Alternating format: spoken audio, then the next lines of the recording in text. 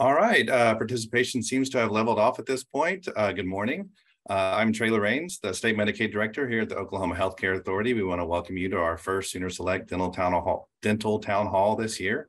I will kick it over to our CEO and the Secretary of Health and Mental Health, Kevin Corbett, for some introduction. Thank you, Traylor. Good morning, everyone. Today is a beginning of an important change in how we deliver dental care to more than 1 million Oklahomans receiving SoonerCare benefits. Let me share some statistics with you that I think are quite staggering. One of them, according to the America's Health Rankings, Oklahoma ranks 43rd in the country for preventative dental health services for adults 18 and older, and only 50% or less of our adults on Medicaid have visited the dentist. I think we'd all agree that that's just not acceptable. Our new Medicaid delivery system, SoonerSelect Dental, is an opportunity to continue to honor our vision here at the Healthcare Authority for all Oklahomans to be healthy and have access to quality healthcare services regardless of the ability to pay. Now, the development of this program has involved a great deal of collaboration, beginning with the vision that was created by Governor Stitt and the passion that each of our staff have here at the Oklahoma Healthcare Authority. It's also included health leaders from all over the state giving us their views in terms of what would be successful in changing the direction with regards to health outcomes in Oklahoma. We've also had a great collaboration with members of the Oklahoma legislature, including Senator Greg McCourtney and Representative Marcus McIntyre, who led a legislative process this year that was, quite frankly, tremendous. It provided us overwhelming support and approval to make the change to this new delivery system. And I want to thank them personally for their leadership. We'll continue to collaborate with these partners to prioritize health care access and quality health outcomes for SoonerCare members, as we always have. It's our view that innovation is the key to success, and to be successful, we sometimes must be willing to try new ideas and be willing to change paradigms. I think it's our view that we'll settle for nothing less than making this a life-enhancing, and in some cases, for some of our members, life-saving initiatives. I ask all of us to keep in mind as we move forward, regardless of our professions, who we work for, or what we believe is the best strategies, we all share the same end goal, and that is we want to make Oklahoma a healthier place to live, and together we'll make that happen. So now I'd like to turn it back to Traylor Raines, our State Medicaid Director, to explain the SoonerCare Dental Program and the process that we'll take forward as we move forward this new adventure. Traylor? Yeah, thanks, Kevin. Before we get to that, I wanted to allow our OHCA's Dental Director, Dr. Luce, to also give a few remarks as we kick off today's session. Thank you, Traylor. I'm Dr. Karen Luce, the Oklahoma Healthcare Authority Dental Director. And again, I welcome you all and thank you for joining us for our first SoonerSelect Dental Town Hall. The Oklahoma Healthcare Authority's mission statement expresses the importance of optimizing accessibility and quality healthcare and improving health outcomes for Oklahomans. When it comes to oral health, Oklahoma can do a lot better, however. The most recent oral health report card, which evaluated Oklahoma's oral health, rated Oklahoma a D. And did you know that less than 50% of all children ages 1 to 20 enrolled in Medicaid receive any type of preventive dental care? And 66% of all Oklahoma third graders have experienced tooth decay. One way of improving oral health outcomes is through an alternative delivery system. OCA's intent is to make this change in the delivery system a collaborative effort among stakeholders, including you, the providers. I'm going to go ahead and hand it back over to Traylor. Thank you, Traylor. Yeah, thank you, Dr. Luce. So we have some prepared slides to kind of walk through the vision and the goals for the program, but I just want to start by saying that we don't want this to be a town hall experience where it's just OHCA staff talking to you or at you. It's meant to be interactive when we want to get meaningful thoughts and feedback from you. Last year, you may remember we did a series of town halls after we awarded our managed care partner contracts, and it was a way to introduce you to them. This year, we wanted to do it a little different before we even released the RFP. So this is really meant to be a time for you to share those concerns and make sure that we have addressed them in the contracts as we move forward with the RFPs that we're going to put out later this fall.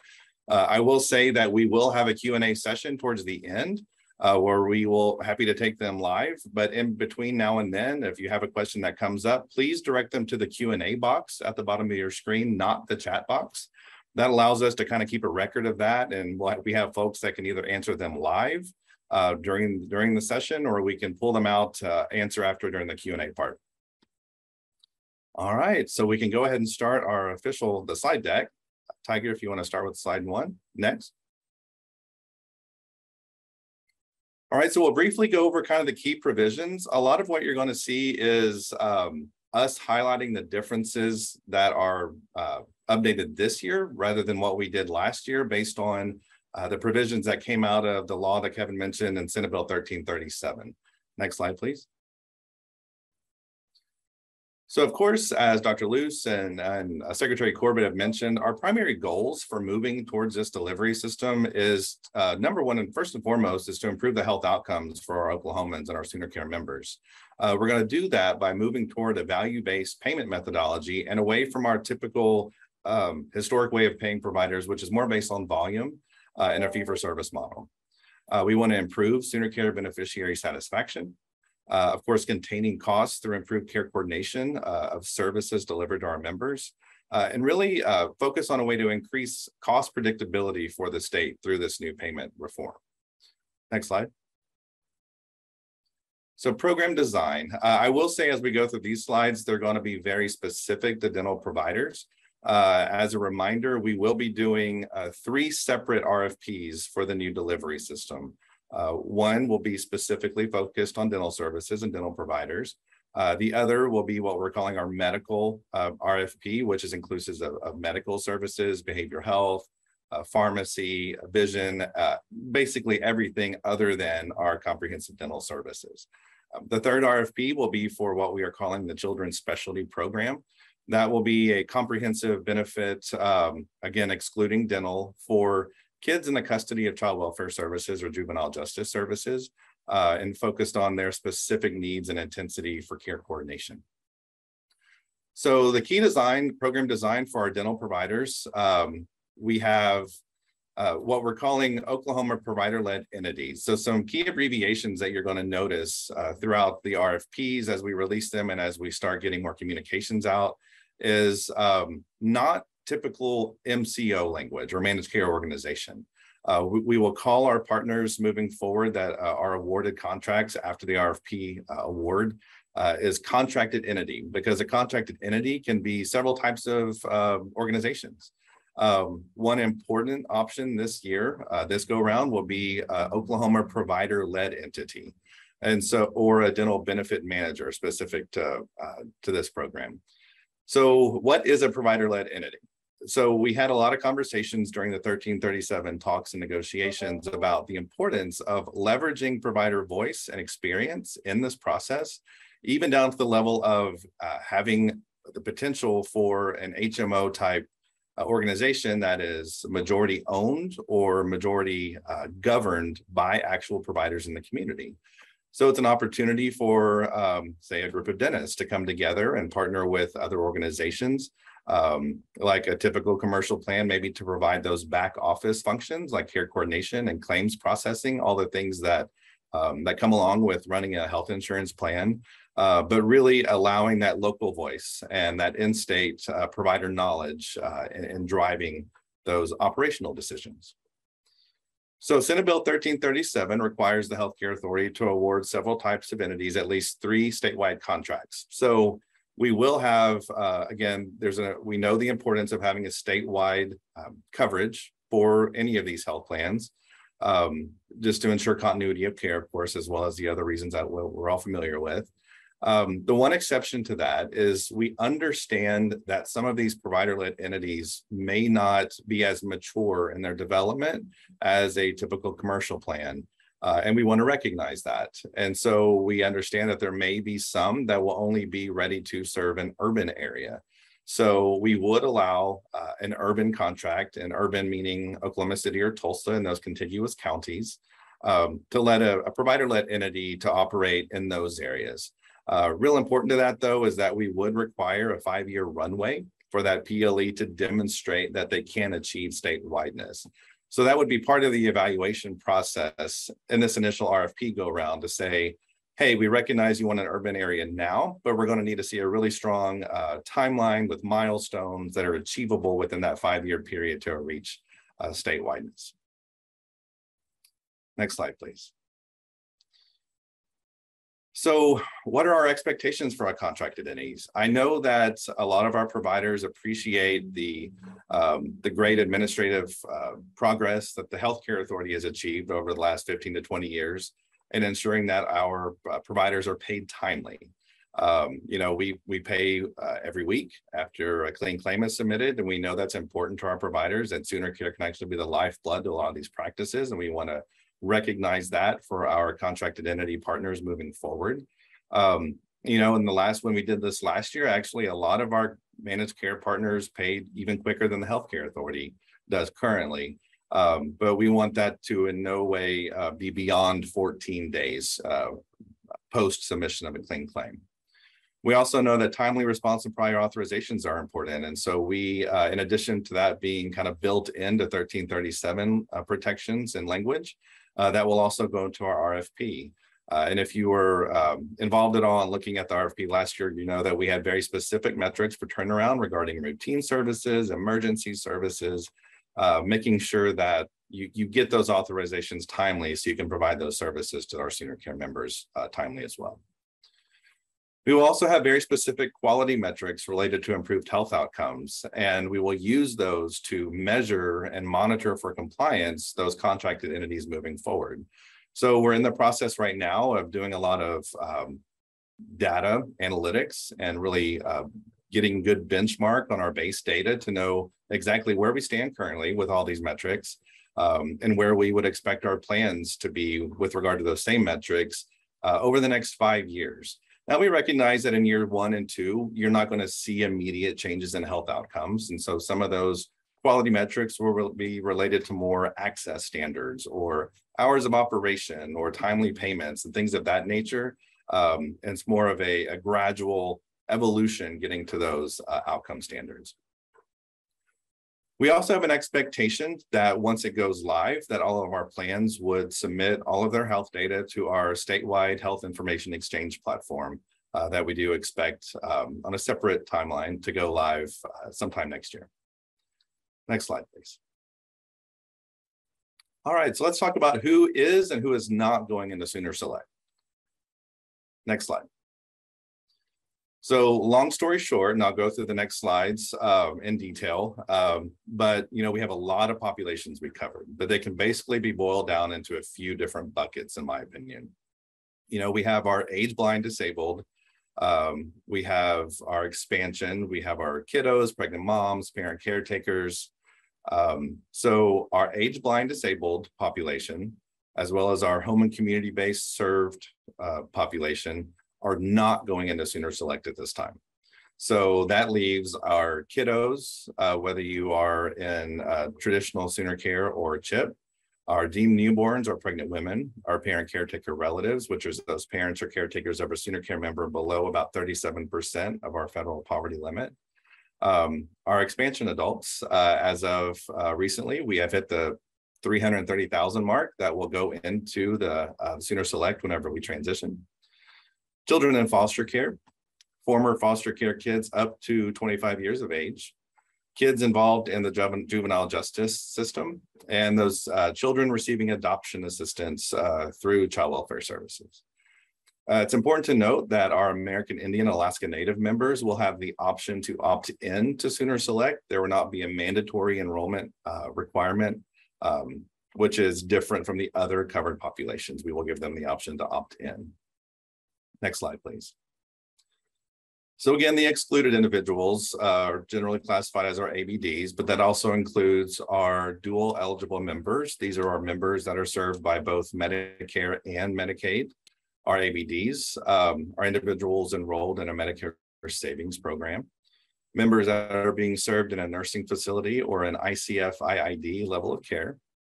Members that may be on Sooner Care during a period of presumptive eligibility would not be in SoonerSelect.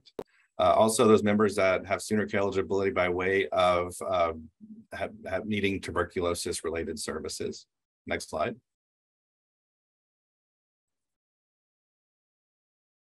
Our BCC members that are receiving treatment for medically necessary services related to a diagnosis of breast or cervical cancer.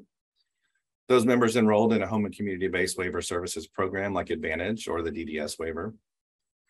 Our undocumented folks that are needing emergency services only in accordance with federal law. The Insure Oklahoma employee-sponsored insurance dependent children that are served under Title 21.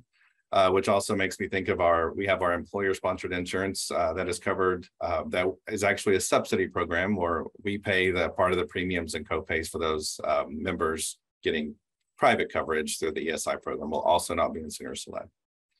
We also have our soon-to-be Sooners program, which is those pregnant moms who are who are eligible to receive pregnancy-only benefits will also be excluded from the SoonerSelect population. Next slide, please. All right, covered benefits. This is going to be fairly straightforward. So if the healthcare authority covers a dental benefit today, those services will be required to be provided by our dental benefit managers moving forward. As most of you all should know, we added we call it our limited benefit, but it's a pretty expansive benefit for our adult population. In addition to our already pretty robust children's benefit, will all be required to be provided by the dental benefit managers. There will also be requirements, very robust requirements for our dental benefit managers to work with the contracted entities that are tasked with managing the medical managed care program to make sure that they have access to non-emergency transportation. If there is, for example, an emergency extraction needed in like a hospital or an outpatient hospital basis, that will be covered through the medical plan. And so we will require very deep care coordination and transitional services between the two covered entity types. Next slide, please. All right, just in addition to what I just said, the real great opportunity here and moving forward with a new managed care delivery system is that there is an opportunity for the contracted entities to provide additional services that honestly we're just not able to provide. A lot of times, in a lot of ways, a fee-for-service Medicaid agency is kind of hamstrung by our federal regulations on what we can and cannot provide. So right now, as I'm sure you're aware, we can reimburse for those medically necessary treatment services. We can't do those kind of outside of the box things, like how do we incentivize a member to go to their dental provider? How do we, if non-emergency transportation isn't available, for example, how can we get a gift card for transportation? That's something that we've seen in the past and that we expect to see proposed in these RFPs as what are considered value-added services. Some things I think we can expect to see are healthy rewards programs. I've seen things like you go into the website and you fill out questionnaires, you do health risk screenings, you complete certain online quizzes that really are addressing your overall health and your health outcomes. And they have a way of incentivizing for you. I saw plans where they even give you an Apple Watch to track your heartbeat and all that stuff, just as a way to say, if you do these things and take ownership and initiatives in your own health, you'll be rewarded. We also saw things and expect to see expansion of teledentistry in ways that maybe we haven't yet. We mentioned expanded benefits for pregnant women over the age of 21. Maybe there's services that we don't cover in our limited adult benefit that we would recognize as still being very beneficial, not only to mom's health, but baby's health in utero. And we expect to see things like that as a value added coming forward from this. And again, we're going to require that coordinated service and integration and family-centered care, not only from our dental benefit managers, but also in working with those medical contracted entities as well. Next slide, please. So members, we say members are assigned, but members will actually have a choice between contracted entities and a dental contracted benefit manager. They will be able to go into mysoonercare.org when they do their eligibility updates, or if they're new to applying for SoonerCare. And at that point, they will actually have a choice among the various contracted entities for both their dental benefit and their comprehensive medical benefit. If our members have questions about that or aren't quite ready to make a choice at that point, they can call our member services hotline, and they'll be directed to a choice counseling agent who can kind of talk through the various value adds. Again, each is going to have the core set of benefits that all of them across the board are going to provide. Some may have different value adds that are maybe more important to a family than another one that's offered. So we'll be able to talk them through that. Really important here to note is that this is an OHCA function. It's not a managed care contracted entity function. And so there will be no direct member outreach or marketing from a contracted entity in order to get their business. That will come through us, so we can be that independent arbiter and navigator of which plan is chosen by the member. So those dentist prescribed covered outpatient drugs are reimbursed by the medical contracted entity. The preferred drug list will still be managed by the healthcare authority. We will still participate in all of our drug rebate programs, which are really important to us in terms of revenue. And those will also continue to accrue to the benefit of the healthcare authority. As I mentioned earlier, those medically necessary emergency dental services will be reimbursed through the medical contracted entity and not the dental benefit manager. Next slide, please. Network adequacy. Next slide.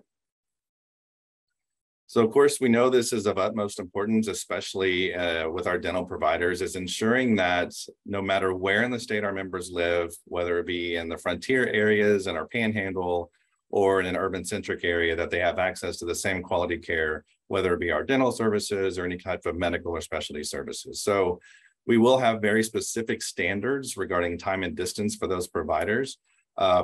And what that looks like is we will have geo mapping to monitor compliance of this, to say that wherever our members live, we will expect dental providers to be within a certain either driving time or driving distance of where those members live in that community. It'll be up to our dental benefit managers that if we don't currently have that type of access that meets those fairly high standards, it'll be up to them to do what they need to incentivize providers to meet those standards. So whether that's various types of reimbursements or incentives, things that we can't do currently, because as you know, we reimburse some of our fee schedule, and that's all the flexibility the healthcare authority has. Our dental benefit managers and contracted entities will have those additional flexibilities to get creative in how they deliver those services. Also important here is that prior to going live, those contracted entities will have to demonstrate to us, and we will have to demonstrate to our federal partner, CMS, that we have met, and all of our plans have met those network and access standards moving forward before we can even go live. You know, we may reach a situation, and we are prepared to deal with that, where let's say we're getting close to go live and there's one plan out of however many we choose overall that's not ready and they haven't demonstrated network adequacy. We could have a situation where that plan doesn't move forward and they have to hold back until next re-enrollment cycle or plan enrollment cycle before they can go forward. So all these plans understand the importance of being ready for go live and making sure they've done what it takes on their part to get an adequate network across the state. Next slide.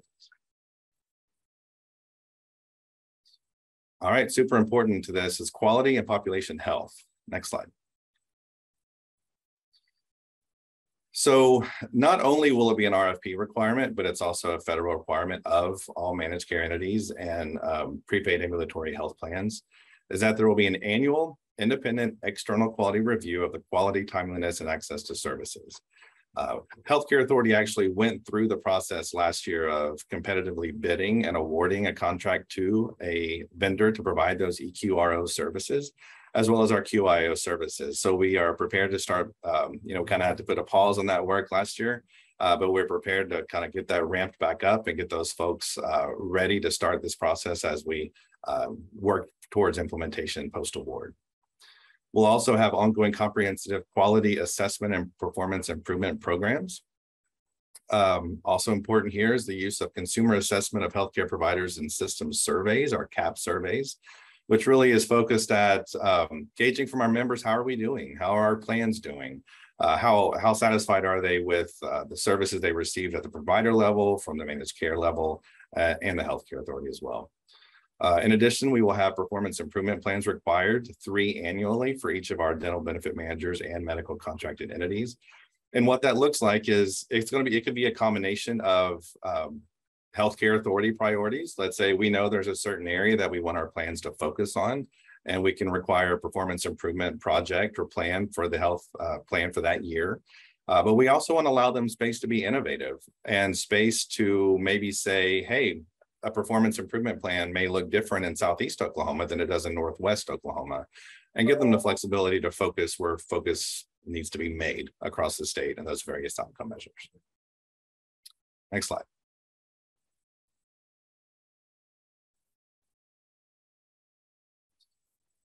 One major difference from last year, and it's actually a requirement of 1337, which was a great outcome from the legislation, was that we will have a quality advisory committee to the healthcare authority.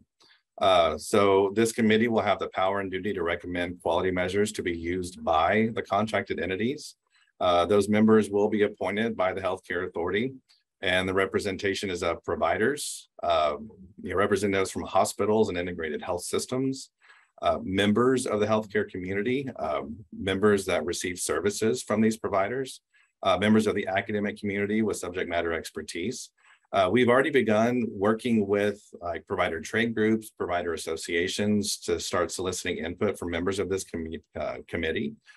It's very important that we recognize that OHCA staff are not the experts on everything, and that the expertise more often than not lives outside of our 4 walls. And we want to recognize that.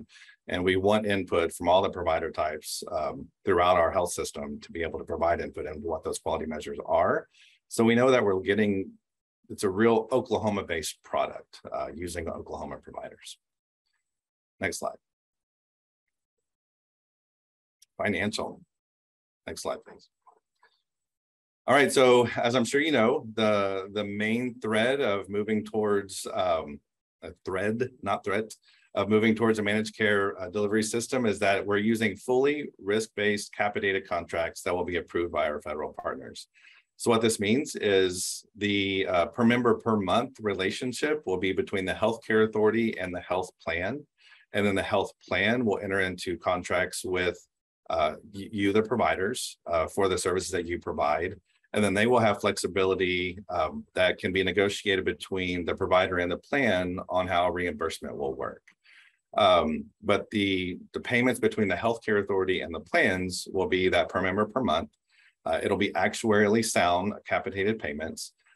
We actually have engaged a consultant to begin work with us right now, utilizing our claims data that is known to us to really calculate what those PMPMs are for the various populations going into SoonerSelect. There will be withhold agreements in the RFP. So that looks like instead of either doing a bonus payment for good behavior or good outcomes recognized, which is something we will do, but separate from that is going into a capitated arrangement, we will withhold certain amounts of money going into the contract, and we will tell the dental benefit managers and the contracted entities, once you perform A, B, and C, or meet metrics A, B, and C, we will give you the dollars that we withheld. So it's kind of that extra, kind of a hybrid carrot stick approach and going down that road. Next slide. Payment rates and timelines. So very important for that we make sure that our providers are protected going into managed care. We know that there's a generalized fear that a managed care entity or a dental benefit manager may want to come in day one and want to increase their profits. We know there's a fear that ways to do that includes immediately reducing provider reimbursement or immediately raising the requirements for prior authorization that inevitably reduces service utilization. So certain protections were built into 1337 and will go into the RFPs. One of those is provider rates and making sure that they're reasonable. So a way to do that is rate floors have been established that will be in effect for providers until July 1st of 2026. So whatever the rates are that the healthcare authority is paying the day before we implement managed care will be the rates that are required to be paid by our partners for the first 2 years of implementation. Our goal with this, of course, is to eventually get to value-based payment contracting between our contracted entities and our providers, but we know that takes time. We know that our provider community is not used to a value-based contracting solution at this point yet. We know that this will give you time to research what that is, talk to your associations, try to get assistance in negotiating those rates, and working with contracted entities after award to arrive at a solution that works for you and the contracted entity, as well as the member. So we will still have protections for those payment methodologies that are prescribed and required by federal law. So like our federally qualified health centers, our rural healthcare centers, pharmacies, Indian healthcare providers, as well as emergency services. There will be no change to those reimbursement methodologies as those are protected by federal law. Next slide. All right, timeline. When do we prepare to go live? So as I mentioned, we will have 3 RFPs. We expect to release all of those early fall of this year. It's required by the legislation that the Healthcare Authority implement SoonerSelect and go live by October of 2023, pending CMS approval. Now, we understand that's a very aggressive timeline. I don't know, depending on, we all know time moves quickly, and October of 2023 is going to be here before you know it. We've already begun work around the RFPs. Again, we had a great dress rehearsal last year and RFP development and even implementation. So we have a lot of lessons learned. We saw pitfalls that we ran into last year that we can correct course on this year. So I really, truly believe we're going to have the best product possible as we go forward. But we also understand that everything we do with regard to SoonerSelect implementation has to be approved by our federal partners, and that takes time. So every contract we enter into, every rate we set, all of our readiness review activities and reports, that all has to go to CMS for review. So there's a good chance that October 2023 won't be the actual go live date, but we're going to do everything possible at the state level to ensure that we've exercised good faith to get us there. Next slide, please. All right. So I know that was a lot of information, and I have a tendency to talk fast. So I will kick it back to Melissa and her team to kind of field questions if we have any, or maybe some of you have already entered some in the Q&A. Thank you, Traylor. We appreciate that. As Traylor said, my name is Melissa. I'm the Chief of Communications here at OHCA. Thank you to everyone who is joining us for this presentation. A couple of notes. If you have a question that you would like to ask one of our panelists live, please raise your hand and I will call on you. We will also unmute your mic at that time so that you can ask your question. If you feel more comfortable putting your question in the Q&A box, we do have staff available to answer your question there.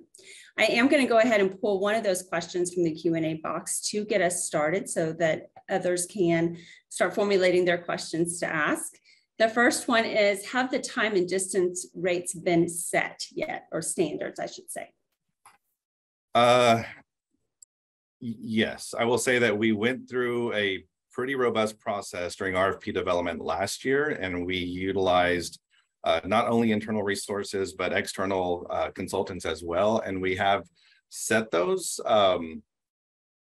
I'm not sure exactly, I'm not remembering exactly what they are, and I might ask another team member to step up if they do remember. But they have been set, and we expect to move those forward into the RFP this year. Now, what I can say is we might be able to share those. Sandra, I'm looking at Sandra Pueblo, our Deputy Medicaid Director. She may or may not be familiar with those dental time and distance standards. I'm looking them up for you, Traylor. Okay. So we might come back to that one once we have them. And that's a great question. I would love to kind of hear your thoughts on those and whether they're reasonable. I also see, while we're waiting on Sandra to get back on that one, I do see an open question in the Q&A box. Am I correct in understanding that the fee-for-service model is not the goal? OHCA will pay the dental benefit manager's capitation, and the DBM can choose to pay providers how they choose. But the fee-for-service model is the floor for the first 2 years. After that, it could be a capitation. Some yes, some no. So you're correct in that we're trying to get away from volume-based payments and the typical fee-for-service model.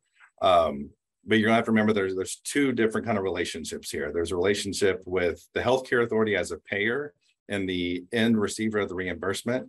So it's our goal to have more cost predictability in how we pay a dental benefit manager. So we will pay a capitation to the DBM. And then for the first 2 years, you're right, it's going to be more fee for service with a floor, not being any lower reimbursement than what you receive the day before we go live. But the payment may even vary from dental benefit manager to dental benefit manager, and it could also vary from the dental benefit manager to each of the providers in their panels. And I would say it's not going to be a one-way decision. This is going to be something that's going to be a negotiation between the provider and the dental benefit manager for what works best for that practice, that population base. We know not all of our providers operate in the same ways. And so we want to allow them that flexibility. We do not envision a situation where a dental benefit manager is paying a capitation. Now, it could be like a medical home model where it's partial cap, partial fee for service, but really value-based payments can look a lot of different ways. But we want that to be a decision made between the dental benefit manager and the provider themselves. Trailer, I have an answer for you. Awesome. Currently for the primary care dentist, for the urban distance is set at 20 miles and the rural distance is at 60 miles. For the specialist, the urban distance is within 25 miles of the dental health plan enrollee's residence. And for the rural distance for specialist is within 60 miles. Thank you, Sandra. I'm curious if there's any initial impressions on that or feedback or around reasonableness.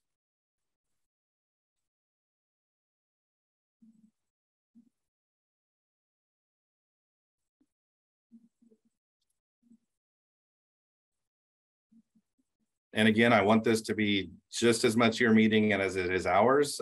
This is your chance as we are building out the RFP. They're not final. If you looked at it last year, it's about the same length. It's close to 500 pages. There's a lot of information that we wanted to get covered, a lot of protections, and a lot of expectations of these dental benefit managers moving forward. So I would say chances are, as I've had these conversations with folks that come forward with questions, chances are it's been addressed, but we don't want to miss anything. So if it's a concern to you, it's more than likely a concern to others. We would love to hear your feedback.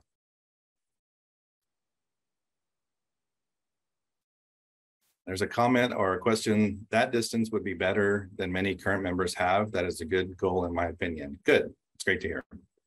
Yeah, honestly, I wish we could get to a lot of these on our own, but the standards that we are setting for our contracted entities moving forward are in a lot of ways higher than what we're able to achieve as the healthcare authority currently. What would happen if an office sees patients outside of a distance range?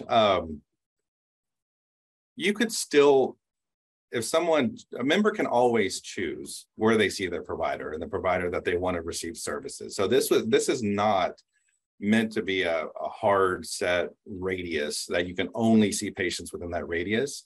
It's more of a standard of network adequacy. So if a member chooses to see you or go to a particular practice and they're 100 miles away, but that's the member's choice, they can definitely continue to do that. Have there been any tentative DBM contracts being awarded as of now? No, they have not. So, I would expect some of the same bidders for both the medical and dental contracted entities that came forward last year to bid again. I would also expect new market entrants this time, especially if we have provider groups that want to come forward. Nothing has been awarded tentatively, unofficially, nothing like that. We haven't even released the RFPs yet. So I would say probably getting close to 30 days prior to RFP launch, we will probably start going into what we're calling a blackout period where we won't talk about the RFP anymore. We won't engage any potential vendor discussions or folks that may be interested in bidding, just to have those protections in place. How many DBM contracts will there be? So federally, we have to have at least 2.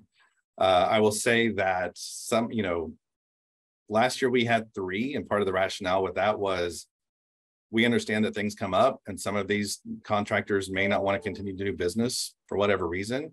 and will drop out. And it's important to still have enough so that we have that mandatory requirement of 2 statewide. So we'll do at least 2, maybe 3. We'll take a very intentional look at this because we don't want to allow too many, because the market's saturated and becomes financially not viable for plans if they don't have a certain amount of members in their membership. So I would say probably no more than 3, but we'll evaluate that as we go down the road.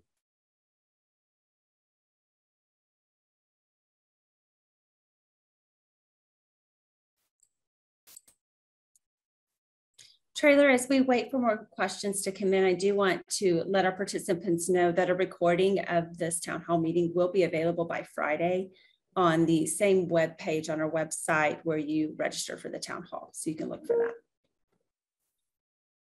You know, also while we're waiting, I failed to mention earlier, as we talk about PLEs and recognizing again the importance of the provider voice and really ownership in this process, there will be preferential scoring for our provider-led entities that are applying.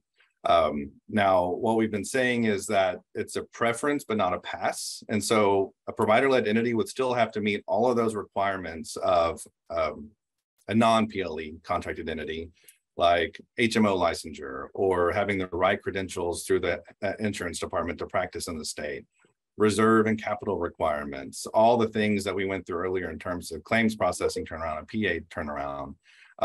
But let's say assuming a provider-led entity and a commercial plan met all of those other things, the PLE would score higher than the commercial plan, just given the fact that they're a PLE, if everything else was the same. So an important distinction as we move forward between those 2 types of contracted entities.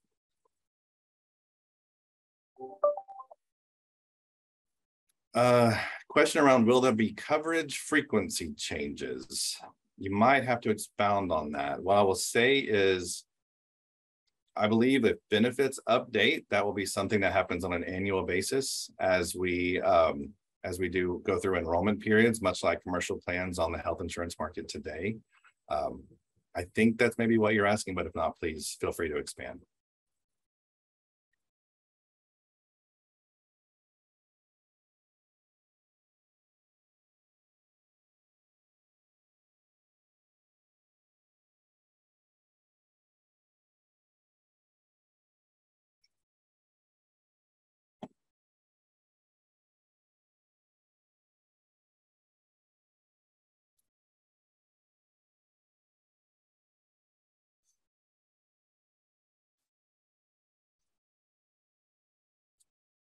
Y'all are a quiet group and you're going way too easy on me. Happy to answer any questions you have. There's no wrong questions.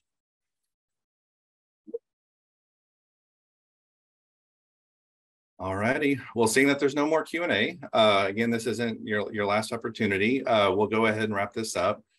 But if at any time, you know, like Melissa said, there will be a recording so you can share with your colleagues or your peers. And if there's any questions, I think we will have forums available for input through our website.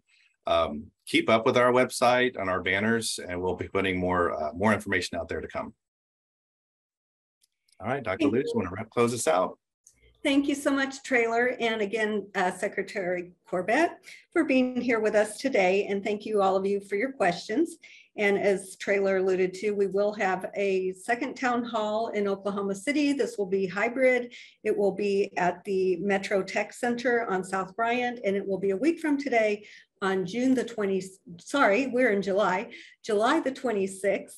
At 6 p.m. So we encourage you to join this town hall as well, our second town hall, if you do have further questions. And you can register for that at our website at oklahoma.gov/OHCA. We at OHCA wish you all an amazing day. Thank you so much.